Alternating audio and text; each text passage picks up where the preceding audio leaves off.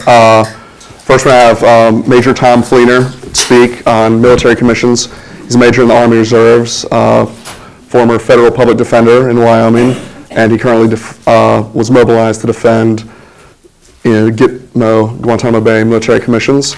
Then we're going to have Professor Morris talk on Hamdan case. Professor Morris, professor of law at Duke University, director of the Duke Geneva Institute in Transnational Law. Not anymore.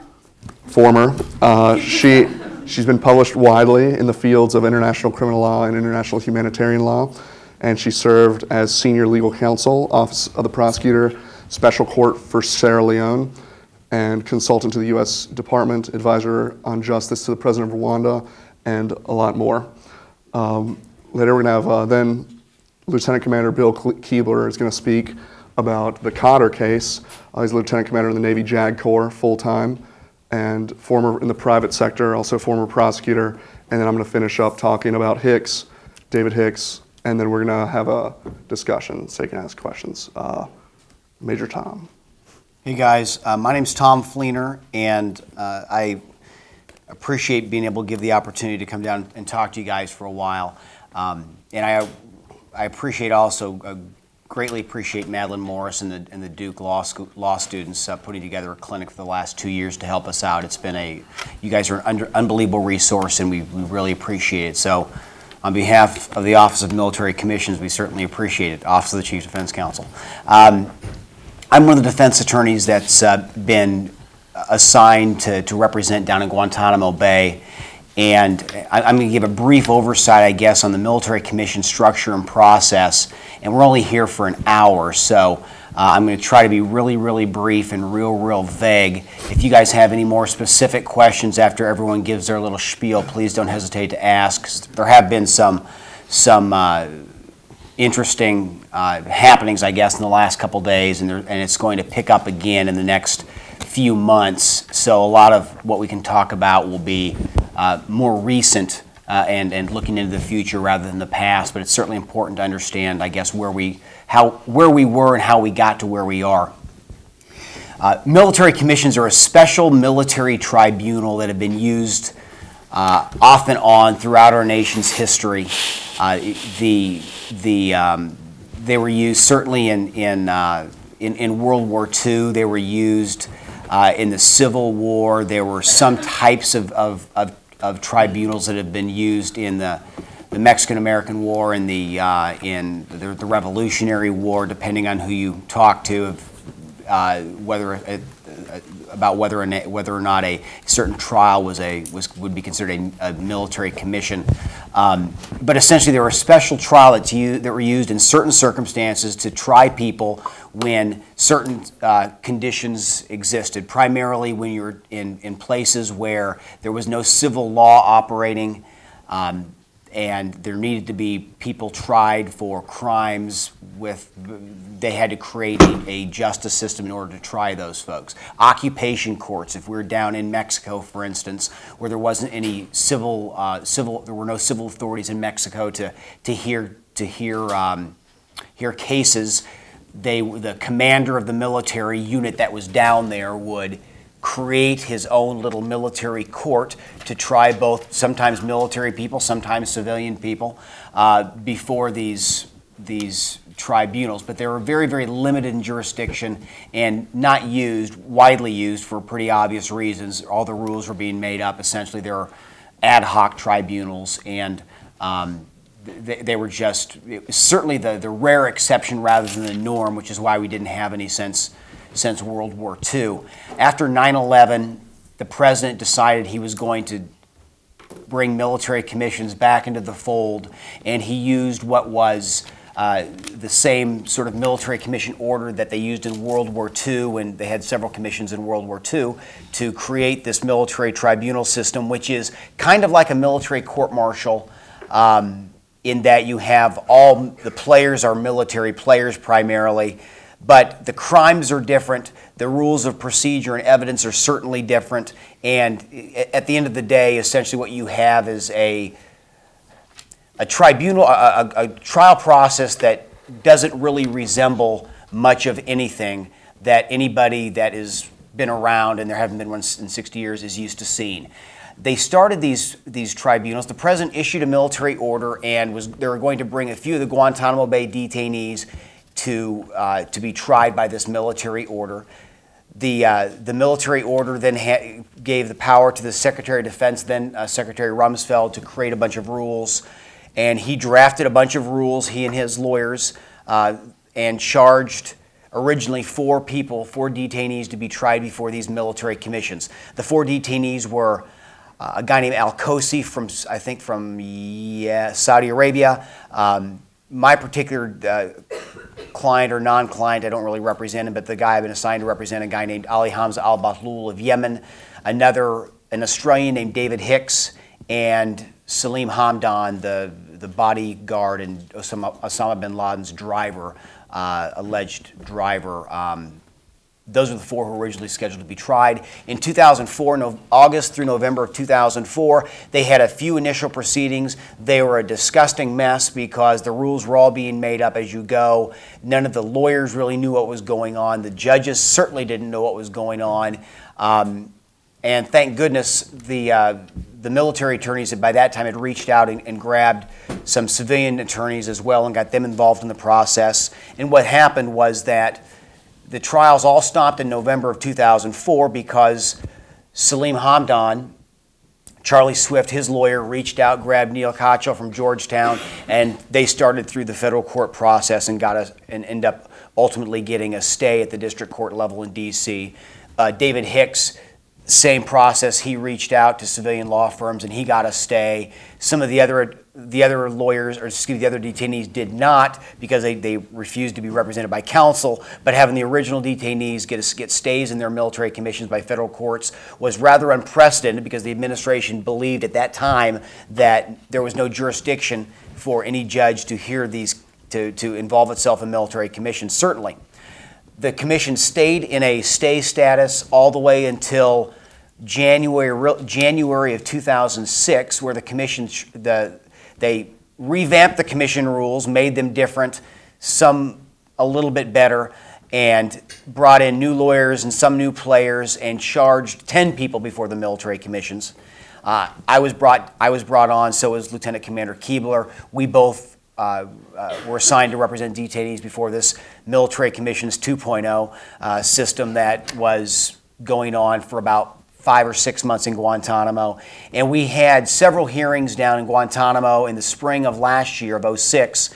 None of them, all of them procedural, none of them substantive, most of them dealing with who the lawyers are going to be and what the rules are going to be. And they all stopped when Hamdan came out in July of 2006 saying the military commissions haven't been blessed by Congress, they're terrible, please stop this. And everybody stopped doing everything, and we all just sort of sat around and wrote and talked and played until November of this last year when Congress passed the Military Commissions Act. When Congress passed the Military Commissions Act, it codified, essentially did what the Supreme Court in Hamdan may have asked it to do, which was codify a military commissions process. And in January of this year, the administration drafted new rules for military commissions, which make it look a little bit more like a regular trial, but still not even really close. And have then, they started up 3 cases: the Hamdan case, the Hicks case, and a case involving Omar Khadr, who is a Canadian who was taken into custody when he was 15 years old in Afghanistan. Those are the 3 cases that were scheduled to start before the military commissions. The first case that ultimately started was David Hicks's military commission, which began on Monday, 2 days ago, and resulted in a rather fascinating and unprecedented guilty plea at the arraignment early on, and we'll talk about that in detail later on. But that's the real, in a nutshell, where we are as far as military commissions go.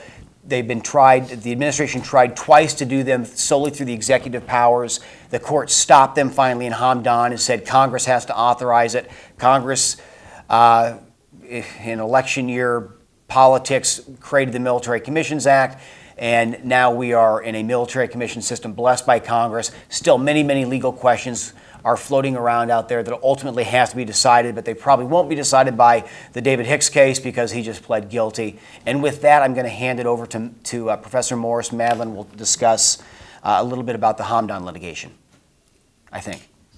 I'll do that. First, though, I wanted to express our gratitude to the Office of the Chief Defense Counsel, and in particular to Commander Kuebler and Major Tom Fleener for integrating the clinic to the extent that they have into the work of the Defense Counsel's office. It's been quite an extraordinary experience, certainly for me, and I think for the students that have been involved. The other person that, well, and I should mention also that Major Fleener, who said something about his client, non-client, has the distinction of having a client who isn't a defendant. He's been a defendant twice. He's been, yeah. But not anymore. And wants to go pro se if he ever is recharged. So I think that Major Fleener is the purported defense counsel in the future, perhaps, of a former defendant. But possible future defendant.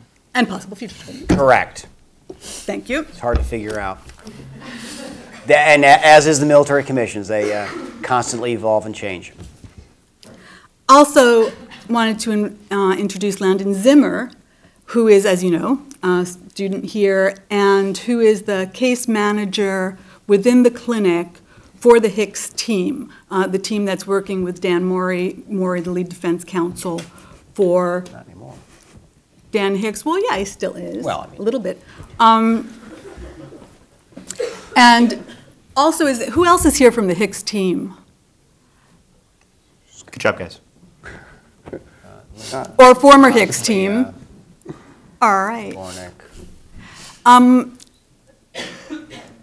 At first, I thought for David Hicks and for Dan Morey, his lawyer, and the people on the team, the Hicks team that have been working this semester and for many semesters on that case, that maybe this was a terrible thing, this guilty plea.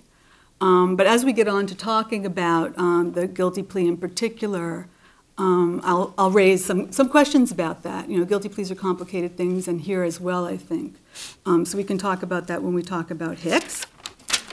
As to Hamdan, as you know, or very, very probably know, last June, the Supreme Court, as Major Fleener mentioned, overturned the initial establishment of military commissions that had been structured by the president without congressional participation or certainly legislation. And then over the course of the following 5 months or so, the Military Commissions Act, MCA, was negotiated and eventually passed by Congress, during which time, of course, there were no defendants that had charges, since there was no legal basis, there was no anything under which to charge them. There was no document. There was no military commission, but yet there were these kind of sort of detainees / were and maybe future defendants. And interestingly, during that period, defense counsel were instructed to kind of think of themselves still as defense counsel, and the Office of the Chief Defense Counsel remained in existence. Then the clinic during that time, fortunately for us, and I hope of some assistance, participated in what was happening at that period, which was negotiating and attempting to have some influence on the MCA that would inevitably be enacted, with some discussion of whether it was better to try to improve it or do what we viewed would be improvements and try to get those through, or at some point to leave the issues in there. If the more unconstitutional we thought something was, or the question with commissions, very much in very different contexts, is: do you try to make it work as well as possible, or does that just legitimize and make things easier? And take away issues for appeal, and all of that is very much at issue in all of the cases, and sometimes in things like legislative involvement. So now Hamdan has been recharged, is one of the 3 who have been recharged under the Military Commissions Act. He's charged with conspiracy to murder in violation of the law of war, and he's charged with material support of terrorism. There are about 3 problems with those 2 charges, in my opinion. There's no conspiracy law that would apply. There's no such crime as murder in violation of the law of war. And the material support statute that they may point to is not applicable in the jurisdiction in question. Other than that, those will be the proceedings on those bases. In Hamdan right now, motions are being written. The expectation is that Hamdan will be arraigned shortly, and the clinic students are writing several motions to be prepared for that date, which we don't have it in specificity, but expect, as I've said, to be quite soon. And we'll have sort of a plenary meeting in Washington in a couple of weeks, where civilian counsel for Hamdan will come in, clinic students in the Hamdan team will come in, and we'll review the motions and have them ready for what we expect will then be a pretty imminent arraignment. That's it? That's it. That's all. Good afternoon. I am Lieutenant Commander Bill Kuebler. I'm with the Office of Military Commissions. I want to start by echoing Tom's expression of gratitude to Professor Morris and to Duke Law School for not only hosting us today, but again providing the support to our office that they've provided over the last year and a half. It really has been invaluable, and it's, I think, the highest privilege of working in this office to be able to come down and engage with the students here on these very important issues, and we're grateful. As Landon mentioned, I am one of the detailed military counsel in the case of Omar Khadr. Omar is a 20-year-old Canadian citizen by birth who was taken into custody at the age of 15 after a firefight in Khost, Afghanistan, in which he was actually shot twice by American forces. In the course of that firefight, he allegedly threw a hand grenade that killed an American soldier. And he's been detained in Guantanamo Bay since he was 15 as a so-called enemy combatant. He was one of the 10 that was charged in Military Commissions 2.0, as Major Fleener referred to it during his remarks. And he is one of the first 3 to be recharged under the new Military Commissions Act. He's charged with 5 offenses: attempted or murder in violation of the law of war, attempted murder in violation of the law of war, spying, conspiracy to commit various war crimes, and material support of terrorism. And as Professor Moore suggested during her comments, there are a number of potential legal problems with most, if not all, of those charges, and that's certainly going to be a centerpiece of our defense of Omar. Beyond that, there are some interesting case-specific issues with respect to Omar. One of which, obviously given his age at the time that he was taken into U.S. custody, there are certain issues that arise in connection with his status as a child in connection with armed conflict, a child soldier, arguably. International law on that subject, as I've come to understand it over the last month or so that I've been assigned to the case, requires, among other things, age-appropriate treatment. And Omar has certainly never received any age-appropriate treatment. He's been treated in the same way as every other enemy combatant at Guantanamo has. With one exception, the only time that he's ever been, treated appropriate to or received age-specific treatment was when the government, in the course of interrogations, threatened to render him to a third country where he might be raped by older men because of his age. So that they did, acknowledge his age at one point in the course of his detention at Guantanamo Bay, but unfortunately not in the way that the law requires. Beyond the child soldier issues and the age-specific issues, you have some issues that are common, I think, to the other detainees concerning POW status and combatant immunity. it's not, we can talk about this maybe more if we have questions, but it's not a war crime to engage in in combat in the course of a war. It may be a crime under the domestic law of the state in which the conflict takes place. It may be, depending upon the conduct, it may be a violation of other laws, but it's certainly not a war crime. And of course, part of the problem here is that in order to justify these extraordinary procedures, the administration has dressed these things up as war crimes and calls them war crimes. And it's important at the outset, I think, to acknowledge and understand that we're not talking about real war crimes here. So you have somebody that is engaging in a firefight in the course of an armed conflict. International law, we think, is fairly clear that that person is presumptively entitled to POW status under the Third Geneva Convention, which, among other things, requires him to be treated in certain ways that would be inconsistent with the way that he has been treated. An example being the interrogation methods that I referred to a moment ago.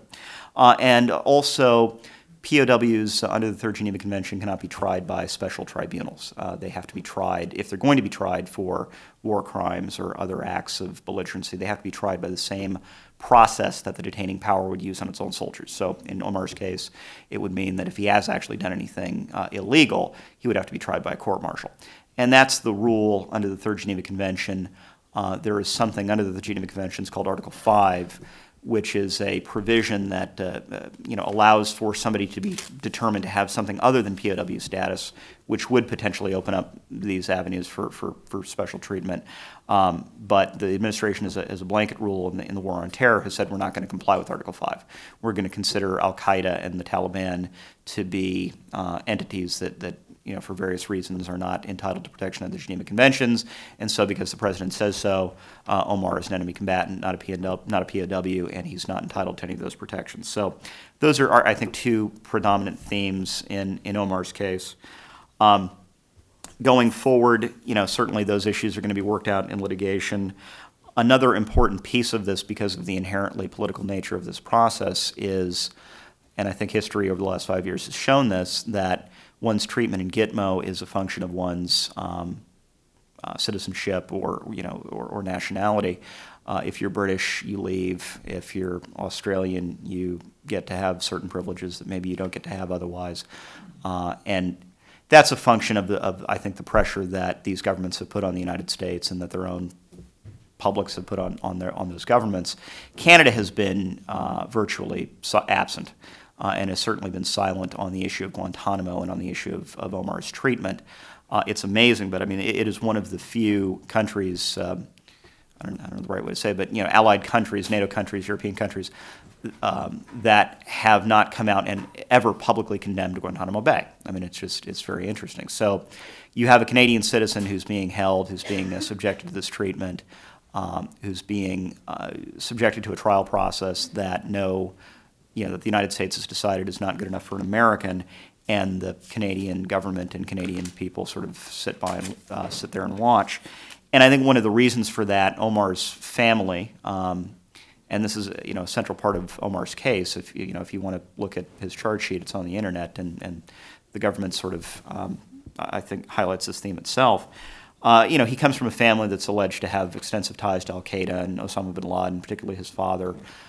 His family has made a number of unfortunate comments in the media about those issues, and so Omar is not, he's not being treated, I think, the same way he would be treated if frankly he was a white Canadian. It's because he comes from this Muslim family that's made these comments that maybe the Canadian public is not giving him the same support that they would give someone else. And I don't know if that's true or not. It's certainly a hypothesis.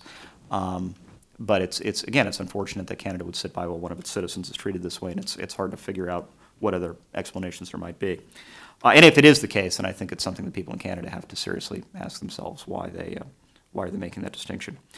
As far as the litigation in Omar's case is concerned, he was a party to the Boumediene case that was decided by the D.C. Circuit a few weeks ago, which upheld the jurisdiction stripping provisions of the Military Commissions Act. Sorry? Habeas jurisdiction. Well, I mean, it's broader than that, but yeah, I guess Boumediene was limited to habeas. Omar has not. He's actually broken off of that litigation, though he is not. But The Boumediene petitioners have filed petitions for certiorari in the Supreme Court. The Hamdan, you didn't talk about this. The Hamdan, Hamdan is Rather important. yeah, Hamdan. After the MCA, Hamdan filed a motion in the district court in front of Judge Robertson, their district court judge. Or I shouldn't say Hamdan filed a motion. The government moved to dismiss Hamdan's petition in light of the MCA. Judge Robertson dismissed the petition.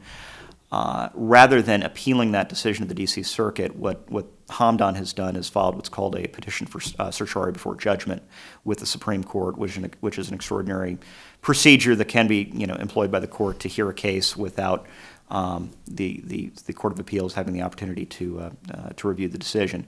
So what we have done in Omar's case is we've actually broken from the Boumediene petitioners and we've joined as a co-petitioner in the Hamdan case, and so that petition is pending before the court now. There was a motion for expedited consideration that was filed, which the court has denied. Doesn't mean they're not going to hear the case; just means they're not going to expedite the decision to grant cert. So we're hopeful the court will grant review, and that'll be heard, if not this term, which is probably unrealistic at this point, then the next term.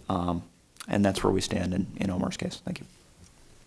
I guess I'll talk some about David Hicks. As you saw, he pled earlier this week to material support for terrorist organization. He's David Hicks, 31-year-old former kangaroo skinner in Australia. He former cowboy, and he left Australia allegedly on a jihadist movement and was captured in Afghanistan late 2001. He was one of the first people brought to Gitmo and when it opened, and he's been there pretty much the entire time. Additionally, he was tried before a military commission when he got there, but that was stopped once the Hamdan litigation began, and once that ended up, he was brought back recently, and that's when he pled guilty to material support. I guess you want to open it up to questions now about Hicks specifically, or? Maybe you should tell a little bit more about Monday in particular, if you want to elaborate, or if Tom wants to elaborate. Yeah, on Monday, what was fairly interesting about the Hicks case is David Hicks was the first person to be tried. Sorry? Oh, I'm sorry. David Hicks was the first person to be tried before the new military commissions created by Congress. I mean, and when we say he was brought back to the commissions, I mean, Guantanamo Bay, everything is still in Guantanamo Bay. The little trial courthouse-looking thing is in Guantanamo Bay. It's not next to the prisons, but it's in the same little tiny part of the island. So when someone is brought back before the military commissions, they're actually just put in a truck and driven to the make-believe courthouse where they have the hearings and then taken back to their cell. But that's how the Guantanamo Bay commissions or the trial process works. Dan Morey had filed a motion alleging prosecutorial misconduct against the prosecutor in this case, Colonel Mo Davis, the chief prosecutor for the military commissions, and a colonel from the Air Force. Dan Morey had been in Australia, and I know there's how many people follow the Australian press, but Dan had been fairly vocal in Australia and actually done a very, very good job, wonderful job, in sort of turning the Australian public against the military commissions and the Bush administration, a lot of the war on terror stuff. I mean, Dan really has done a great job over there, and he's been a rather vocal. He's been a thorn in the side for the United States government over there, and he's been doing it under the I use the word guise, and I don't want to make it sound like it is a guise, but he's been doing it with the authority of the United States because he's doing it in a representational capacity, doing everything he can to represent his client. Well, eventually, apparently, the prosecutor thought it was a little too good because, and he actually said so in an email, that Dan's been very effective in turning the Australians against their own government. So he alleged that Dan had committed a violation of 10 U.S.C. 888, yeah, which is essentially prohibits military folks from saying bad things about the president, Congress, and Secretary of Defense. It's a charge you never see. It's in the Uniform Code of Military Justice. I mean, I've been a defense attorney for 8 years, I guess, 7 years defending soldiers. I never defended any of those cases or any of those charges. And there's a big question as to whether or not saying bad things about the administration in your representational capacity as an attorney licensed by a state who's given you the charge to do everything within your power to represent your client to the best of your ability, whether or not you're given some sort of de facto immunity from saying bad things about the administration, one, when they're true, and two, that are to the best interest of your client. The truth doesn't matter, but certainly number two would be relevant. And there really isn't there's been no discussion on that concept as to whether or not a lawyer who believes it's his representation, it's in his representational duties to say things that may be viewed as contemptuous words against the president, vice president, secretary of defense, or Congress, whether he isn't able to do so, even though his civilian counterparts would, or whether he essentially is able to say and do the same things as his civilian counterparts. Well, with that backdrop of Colonel Davis commenting to the press and then writing a memorandum to this super prosecutorial judicial authority that doesn't, I'm not going to try to explain who a convening authority is because it's impossible to fully understand. It's kind of like the mayor, district attorney, all wrapped Congress, all wrapped up into one person. Colonel Davis sent this long email saying Dan has done all these horrible things and said all these horrible things that are a violation of Article 88. Dan filed a motion saying that... But he said that wasn't for him to say whether Dan would be prosecuted. Correct. No, he just pointed out that Dan has done these bad things. Someone else should consider whether or not he should be prosecuted. But from the eyes of the issue being whether Dan is essentially chilled, Rule 1.7 of the professional rules, I mean, all the military folks function under sort of the same rules that procedural or professional responsibility rules that civilian attorneys function under. I mean, Rule 1.7 certainly would create a conflict if you're threatened with prosecution for doing what you believe is your job representing the guy. Do you possibly have a conflict where you're not going to do as good a job representing your guy as you would have done in the past because you're saying these bad things and you're worried about saying these bad things? That really was the issue. Dan went down there with that motion essentially on the horizon, being they're going to do an arraignment, have him plead not guilty, and raise the issue of Colonel Davis's prosecutorial misconduct, or at least the statements that Colonel Davis said that Dan made, and whether this is all good or bad. And at the last minute, what happened down there was that before you even got to any of that stuff, the judge, David Hicks is also represented by two civilians. Rebecca Snyder, a DOD employee who works in our office, but she's a civilian, Rebecca Snyder, and Josh Draytell, a well-known criminal defense attorney, a civilian out of New York. And the first thing the judge did is was going through the Military Commissions Act, and one of the rules or one of the procedures of the Military Commissions Act is that a guy can be represented by civilian counsel at no expense to the government.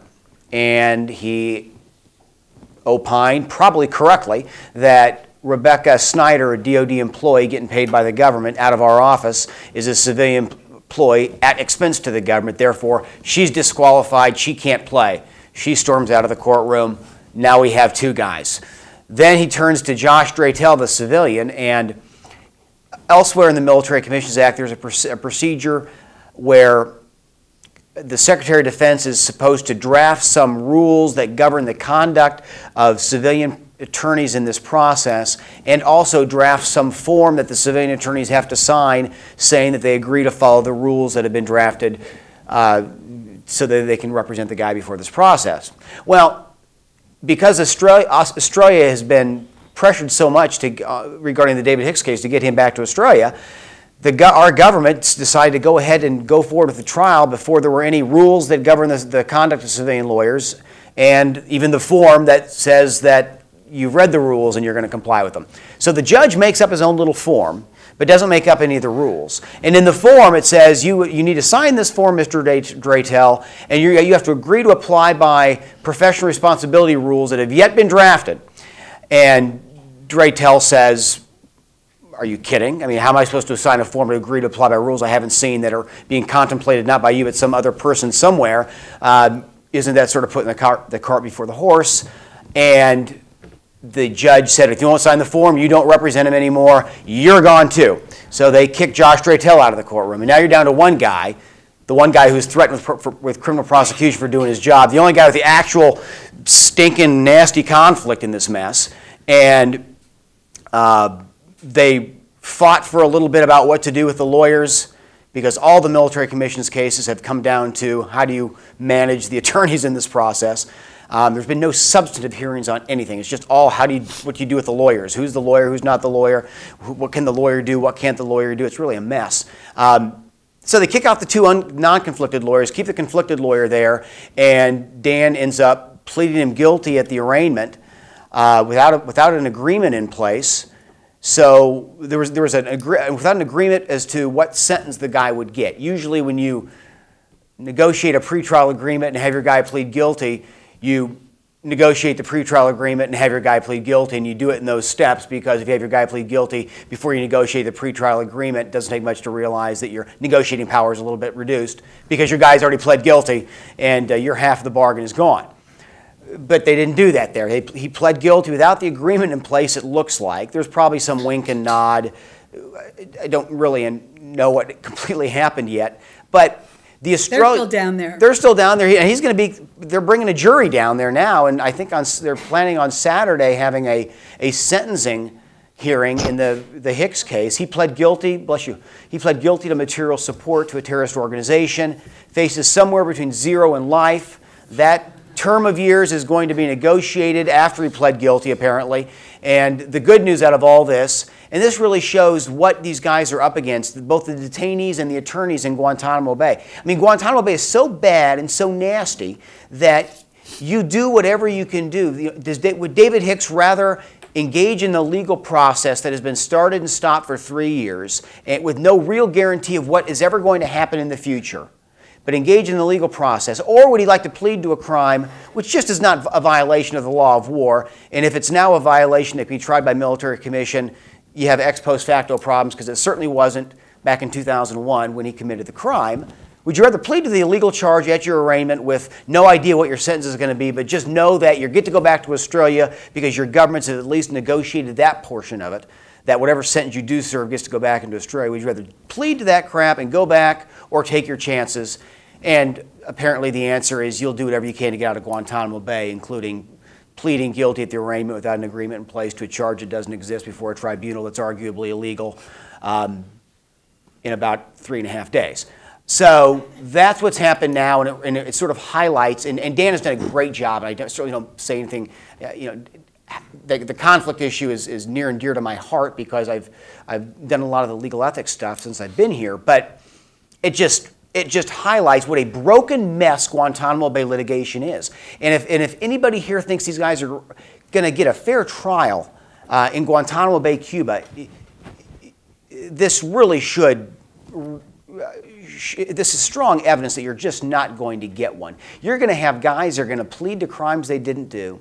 You're going to have guys that are going to waive everything they possibly can waive in order to get out of Gitmo.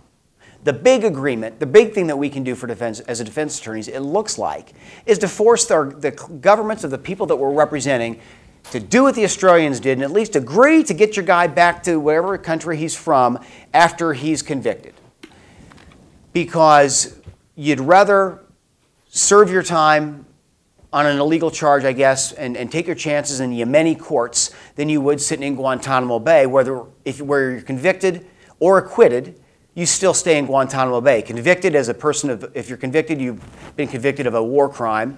If you're found not guilty, you're still held as an enemy combatant. So I think what I'll do is plead guilty, even though I'm not a war criminal. Though I guess they just sort of forget about the enemy combatant stuff, because then they're going to send me back to my home country, and at least I'm out of Guantanamo Bay. It truly is a mess, and the next couple months, how they play out, it's going to be fascinating to watch. Wow. All right. I'll hop off the pulpit now. Any questions you guys have for yeah. Any or all of you speak to the extent you can. Sounds like, we have a Canadian citizen in Canada, we have David Hicks, the Australian, and it sounds like there's some sort of bilateral agreement that was made for him to serve whatever sentence in Australia. And of course, as we all know with international law, assuming that they want to follow through with that, I guess. But I'm curious as to, if, for those of us unfamiliar with international law, if you could speak as to the jurisdictional implications of a sentence that may be imposed by a military commission. And for example, maybe not in the Hicks case or the communication or the other national lines are there, you know, as far as other countries' full faith and credit, for lack of a better phrase, of a sentence by a military commission. Madeline or A state in agreeing to take a person in order for them to fulfill their sentence in this external state to which they would be transferred can't waive the pre-existing rights that that person would have to approach the courts in that country. David Hicks has a habeas petition filed in Australia, and certainly the Australian Foreign Ministry or any part of the Australian executive can't prevent David Hicks from pursuing his habeas rights in Australian courts, at least not if it gets, unless it gets parliamentary cooperation of a not unprecedented kind, but unusual kind in light of the MCA. Also, this is sort of goes somewhat beyond that to some extent, but because having had a conviction entered in his case at the military commission, he will then have had a final judgment in his case, he actually can at that point under the MCA get into US federal court and litigate the issue there. Why would he? Because if his conviction is overturned, then he gets out in Australia in that way. But what about like if a guy gets a 50-year sentence in Australia or in the military commissions, the Australians take him back? Does he have to serve a 50-year sentence in Australia? Or can Australia say this is rubbish? I guess that's more British, but still, this is rubbish. This is a crazy trial. We're just going to throw this sentence away. A kangaroo court. Right. Oh. So, So is under international law, do states have to abide by other states' judgments on like this kind of an issue? not at all, not under international law, except to the extent that they've made some agreement. Okay. Binding agreement to do that, but they can't make a binding agreement that would, I mean, domestically, presumably they can. They can do whatever they want under international law, but presumably if the country in question is domestically ruled by law, they can't, the executive can enter into an agreement with some external state to waive rights to go to court in your country. Okay. Any other questions? Is that it? I had a question about the charge that Hicks pled guilty to. The major said it was a made-up charge or an illegal charge. I was wondering if the material support to a terrorist organization, if that's the federal criminal statute, section 2339, that would apply to, I don't know, all Americans, or if it's what I remember in Military Commissions 2.0, if it's one of the charges the president just made up. Okay. Allison, do you want to reply? Allison is sort of our ex post facto expert in the clinic. Not really. Basically, under the MCA and the way in which the Manual for Military Commissions sets out that particular charge of material support seems to incorporate both 18 U.S.C. 2339A and B, which is material support for terrorism and material support for terrorist organizations. They're seemingly substantially the same, except for punishment, which would be an ex post facto violation. So at the time some of these crimes were committed, they carried with them a possible sentence of 10 years or 15 years. And then later on they carried with them a sentence of life imprisonment. So to that extent, they violate ex post facto because they've changed because the MCA has retroactively changed the punishment that could be imposed. Is the crime no good then, or is the punishment just have to be lower? Well, If it's a 10-year bill? Allison? Actually changed some of the elements as well. A and B have been amended twice since September 11th, once in October of 2001 as part of the Patriot Act, and then again in 2004. And I think in '01 there was actually a provision added that made, I think it was B, support to a terrorist organization? Yes. Yeah, so I think that was actually, that was not extraterritorially applied before that amendment in October of '01. So to the extent you're charging David Hicks with extraterritorial conduct that looks like what's described in 2339B before that date, there's a definite ex post facto problem. So it's hard to paint a broad brushstroke with the material support for terrorism charge. Yes, that's going to be the government's argument. All we're doing is taking the same crime and making it tribal in different forum with different procedural protections, but that's not ex post facto.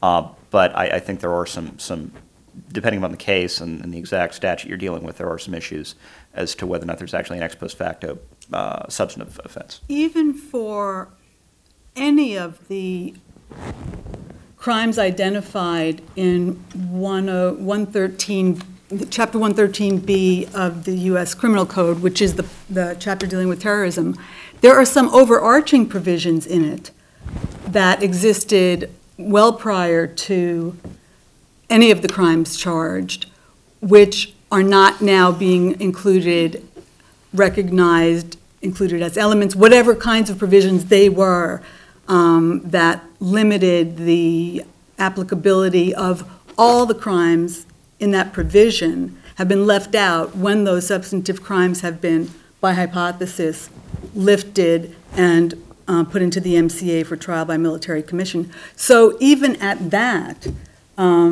even pre-existing identified crimes, I would argue still, because of the general provisions for the whole chapter, have ex post facto problems and other problems. Can you tell us what was not carried over? In fact, I was going to tell you about that just this afternoon and ask you what you think of it. So, That would be handy. one, certification by, Oh, the yeah, the state. right, Yeah. and I'm not sure I should right now. Let me come and ask you. I mean, these are, because then we get into litigation strategy issues. The other thing I was going to observe on the extraterritoriality, I wonder if 2339 wasn't, whether it's true that it wasn't extraterritorial before the amendment, or whether it was unclear whether it was extraterritorial, because as you know, under U.S. law, something doesn't have to expressly say that it's extraterritorial. Occasionally, provisions are found by their nature to appropriately be extraterritorial. Isn't there a presumption of non-extraterritoriality, though? But it can be overcome. So, for example, when a congressman who was on a fact-finding mission was killed in Africa, court said, well, you know, actually, by its nature, this is supposed to follow the Congress people around anywhere. It wouldn't be too weird to think that terrorism involving these international entities, that it, by its nature, right, it might have. This is Professor Sarah Beal, who, as you can see, Needs needs desperately to be recruited. You know. Anyhow, I don't think it said it wasn't extraterritorial. I think you were just relying on the presumption. It clarified it, yeah. Right. So you might have to engage in this thought process, you know, kind of imaginary thought process about whether it could have been indeed to have been extraterritorial. 15. Did he say, if there is no ex post facto challenge, so assuming you can't make a challenge on that with Hicks, saying he's guilty under 2339, has anyone said how 2339 even reaches him? He And didn't say he was guilty under 2339. he said material support, right? Which could be just general Material support appears in the MCA. He pled under the MCA. I'm sorry. No, go ahead. And what they're doing right now, is they're spending a great deal of time in Guantanamo, his attorneys, and the Australian attorneys as well, trying to negotiate the exact provisions of the new material support statute that he's alleged to have violated, that he's pleading guilty to, and exactly what acts he's alleged to have done, which would make him guilty of the particular statute, because I think there's going to be a lot of questions still up in the air as regarding exactly what he did, whether it was violent of the statute as it exists now or then, whether it would whether it would also cause maybe a different treatment in Australia rather than, I mean, now you have concerns about what he pleads to in America, or this goofy military commission factually may have some effect on how he's treated in Australia. Madeline? But the judge already took his plea. Yeah. Conditionally. Okay. That's what they do. Yeah, and I say he took his plea conditionally. He took his plea conditionally, and there was some indication that, well, we're getting in the weeds. Weeds are good. He can certainly back out of his plea any time up until sentencing. The problem with backing out of your plea now is that if he ever did want to testify, he would have in military court, unlike federal court and most state courts, when you plead guilty, you have to give this fairly thorough factual basis for your plea of guilty. You have to actually sign documents which say all the things that you did, and the judge says, tell me why you're guilty. And it's not like you can just say, because I did it, I'm sorry, I'm guilty. He'll want to engage you on all the specific factual assertions. And that's what they're doing right now. He did a real broad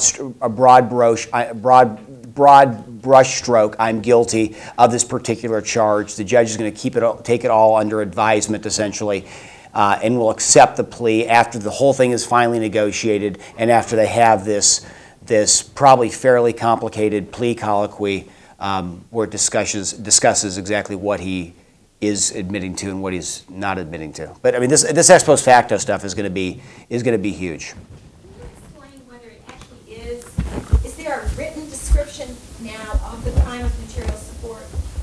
Right, and does it track both 2330? I thought I heard both 2339A and B.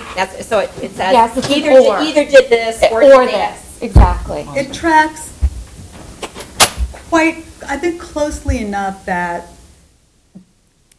that's what they will attempt, certainly, to compare it to. And it tracks fairly closely, but not identically. Well, it certainly adds, and it subtracts. And It's always nice Does to it have pick up the ads. definition of material support? Yes. Yes. It cites directly to Does it picks 2339A. up the post-2004 definition? Yes. strangely enough, also, it's the only only crime listed in the MCA that does make reference back to 18 U.S.C. and incorporate anything. You know, in terms of ex post facto, the 2004 amendments, I think, narrow the statute. They don't broaden it. Well, they add in the implementing legislation for, well, the 2002 as in implementing legislation for suppress some of the conventions, suppression of terrorism and. Yeah, I was thinking of the definition of material support, which Mhm. I think narrows. Mhm. And the mens rea narrows to 2339A and B, both, right? From- B. From its Requiring initial. that you, well, who knows what it meant before. The Ninth Circuit thought that it meant that. In terms of what you have to know about the organization. There are also big issues about what dates the various acts were alleged to have occurred on, and whether these are continuing crimes, and, you know, all of the usual. But if what the legislature does is make it better for you, Yes, because it increases, so that government now has to harder burden of proof on mens rea, and a narrower definition of what are personnel, and a narrower definition of anything. Right? Yeah, we'll accept those. All right. Thanks for coming. There's still probably some drinks and pizza y'all can grab on the way back.